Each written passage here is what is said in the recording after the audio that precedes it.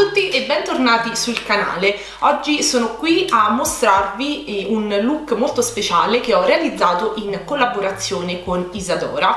Isadora è un brand svedese con il quale ho avuto già il piacere di collaborare e che mi ha chiesto di realizzare un look ispirato alla capsula di collezione Rock Chic. Infatti è da poco uscita una collezione per l'appunto autunnale che si chiama Find Your Perfect Look, che è declinata in 3 connotazioni diverse. La mia appunto è la Rock Chic e mi è stata appunto indicata, mentre invece 2 mie colleghe, Giulia Cova e Miriam di Lichicca, che insomma non hanno bisogno di troppe presentazioni, sono occupate di realizzare rispettivamente un look bear e un look bohemian.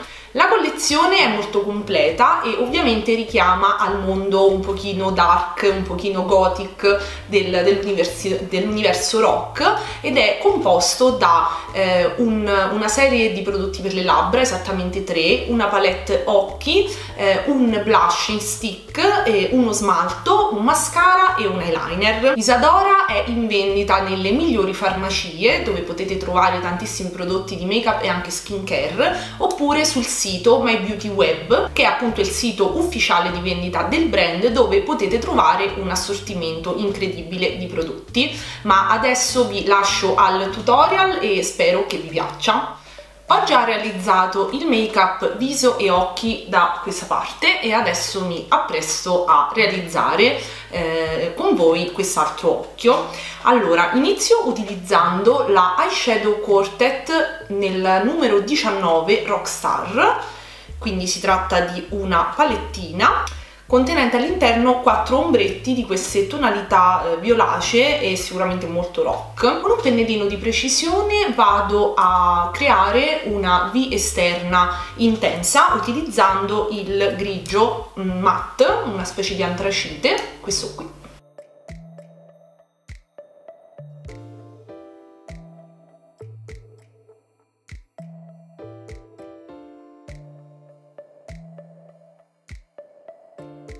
Una volta applicato grossolanamente il colore, sfumo con un pennello da sfumatura.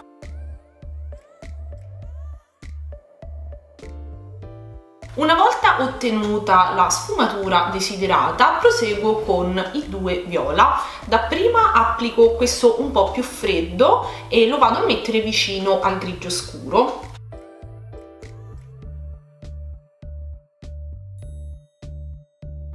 Proseguendo poi con l'altro viola, questo più ametista, andando invece verso l'angolo interno dell'occhio. Potete ovviamente usare anche i pennelli, ma utilizzando le dita il payoff della perla all'interno dell'ombretto sarà più visibile.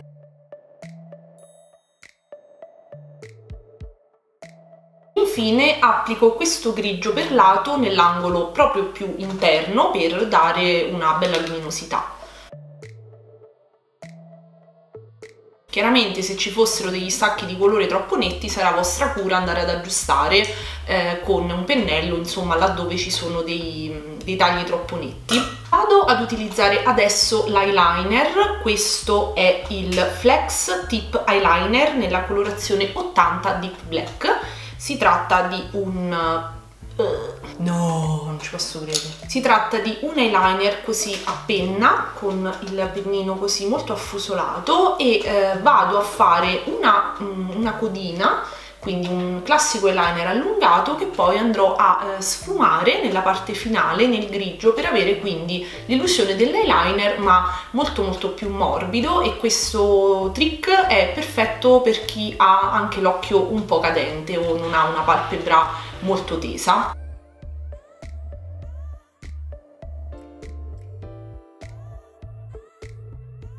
È il momento di passare alla rima inferiore, che vado a definire con una matita nera, e successivamente la sfumo con gli ombretti utilizzati sulla parte superiore dell'occhio. È il momento adesso del mascara e vado ad utilizzare il Grand Volume Lash Styler, questo qui, nella colorazione 40 Black. È un mascara dal grande potere intensificatore e devo dire che fa delle ciglia veramente molto molto drammatiche. Ha uno scovolino molto particolare, infatti ha tutte delle curvature in entrambi i lati che permettono di raggiungere bene tutte le ciglia e di dare veramente un effetto molto molto visibile, drammatico.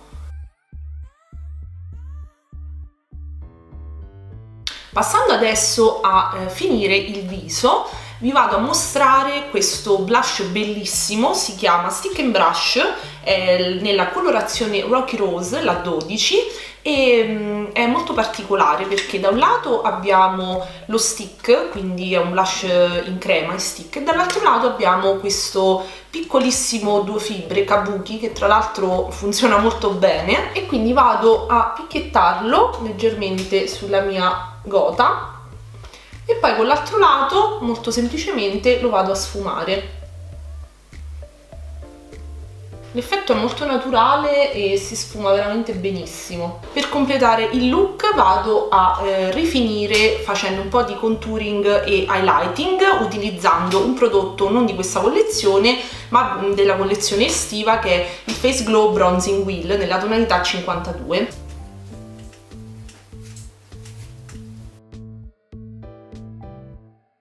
Sulle labbra applico questa matita che è la Sculpting Lip Liner Waterproof nella colorazione Rebel Nude.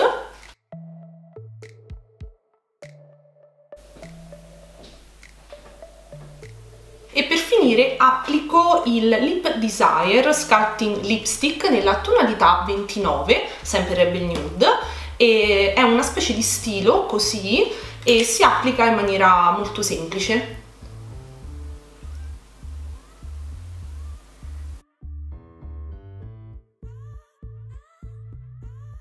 All'interno della capsula è presente anche un altro prodotto labbra che però io oggi ho scelto di non utilizzare. Si tratta del Liquid Lip Cream. Questa è la referenza colore 02 Cashmere, si tratta di un rossetto glossato molto chiaro, è un greige molto molto attuale che starà benissimo alle carnagioni più chiare o dal sottotono più freddo. Per completare il look ho applicato lo smalto della collezione. Il suo nome è Wonder Nail Extra Long Lasting Quick Dry nella colorazione appunto 405 Rock Chic ed è un bellissimo melanzana molto riflessato. Ecco qui ragazze, il look è finito, io mi sono divertita molto a realizzarlo, mi sento molto rock chic come voi ben sapete. Mi raccomando, non dimenticate di andare a vedere anche gli stupendi video di Giulia Cova e Miriam di Lichicca, che appunto rispettivamente hanno realizzato il mood Bare Beauty e il mood Bohemian, quindi insomma fatemi sapere quale dei tre vi piace di più, se ce n'è uno in particolare che rispecchia meglio la vostra personalità. Io ringrazio tantissimo Isadora per avermi coinvolta in questo progetto, io spero che appunto il look vi sia piaciuto, se così è stato lasciatemi un bel like ed iscrivetevi al canale se non l'avete ancora fatto. Io vi mando un grosso bacio e vi aspetto al prossimo video, ciao!